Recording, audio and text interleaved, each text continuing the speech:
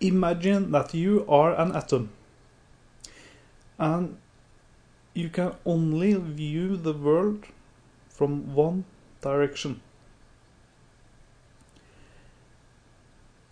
And when you look into the world, the only thing you can see is some electrons. In an subshell, in an atom, there is a formula for the number of electrons per shell. In the first subshell, there can be 2 electrons, and then it can be 6, and then 10, and so on. In this software, I can move more closer in. This is a spiral that rotates 360 degrees for every subshell, and the red dot indicates where the end of the cycle is. So I pictured the space as a screw, which the atom is pushing the particles in a direction by using this rule. It does not push directly, but it uses energy. But this is not a one atom control, but a complex interaction between all atoms. And the idea was that this effect doesn't end in the atom only, but keeps going in space. And I call this spin because it is a kind of it's not rotation or moving in a normal sense, but there are no words to describe this, because everything else except spin is described by space and time. So I have another software to show you. This was a software I made the movie Particle Cubes, which you can see.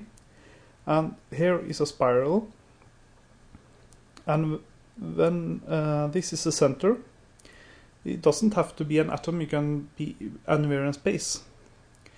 And that is kind of like a photon you send in an atom, and then it reacts by the picture it has of the atom in that point. And when the more particles there are in a specific region, you can see the red line is getting at a certain distance. So it pushes or it bends the space. And gravity is a curvature of space. And this looks like this when you move it around. And the thing is that all these positions are true at the same moment for all particles. So that means like the particles are spread out in space like waves or something. If I select paint, I can create a move around very fast and create a picture of what does this look like.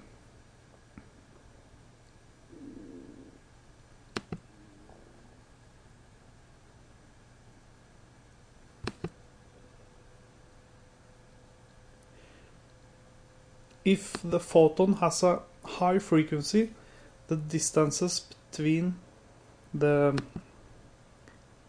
particles get smaller, and if it has a low, it gets larger. So this is a low frequency.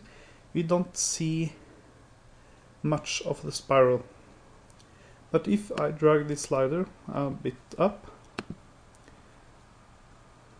and we get a no, the thing I said was wrong. The frequency is the opposite. The higher frequency, the more space.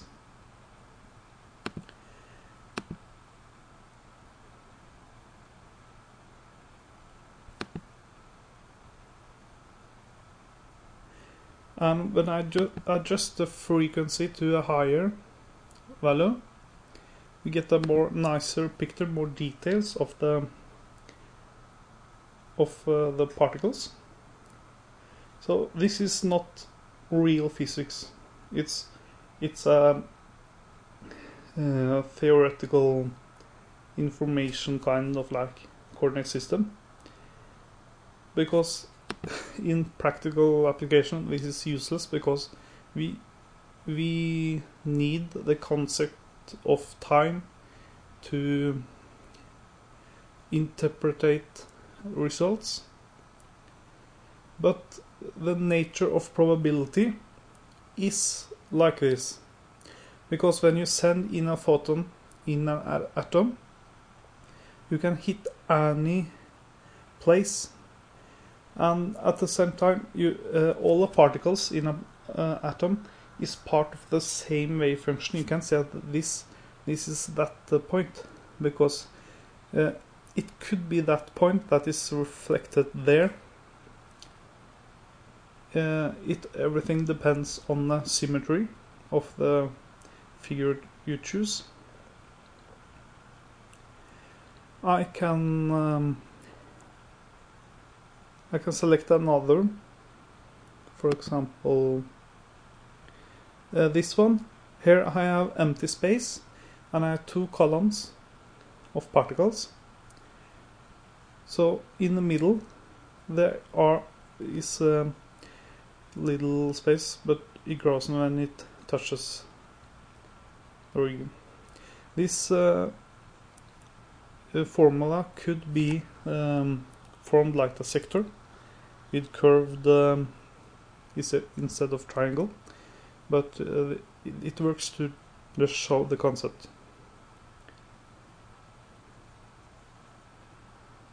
And when I see at distances, I see a lot of concentration where the wall is, and a mixture in the middle. So let's watch how is it like when I paint the picture. So I had to send lots of photons.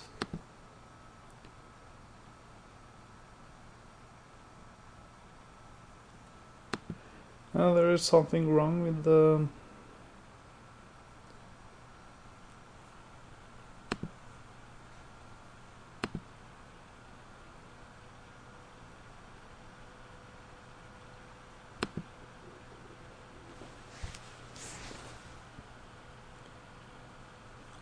okay, let's try again.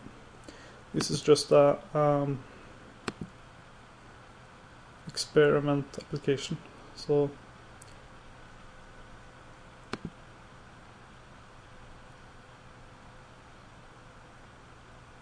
okay, I think it's because there are when there are more particles, it takes longer time. This I have several versions of this, where and this is not using the optimization.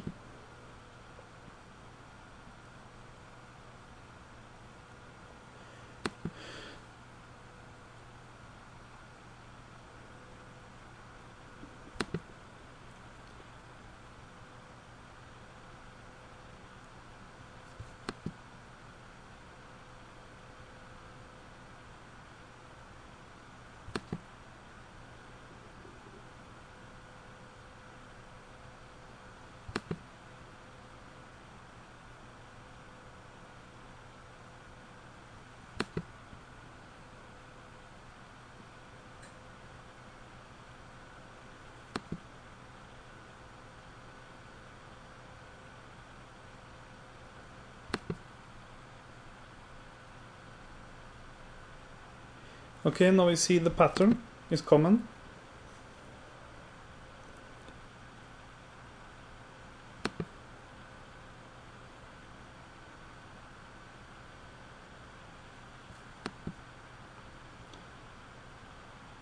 And you get a feeling like it is something from an electron microscope or something.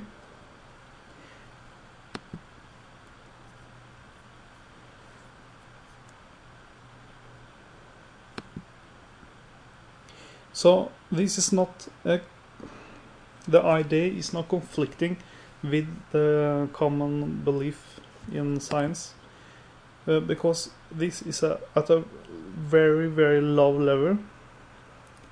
So the effects of this is not visible to us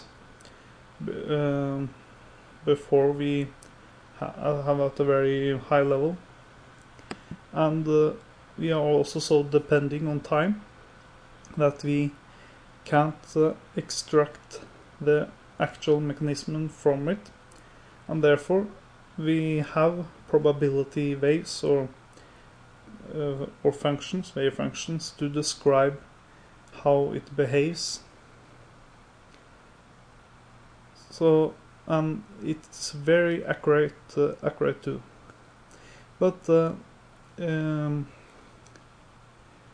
using a simple formula, you can create a kind of mechanism that simulates the same thing.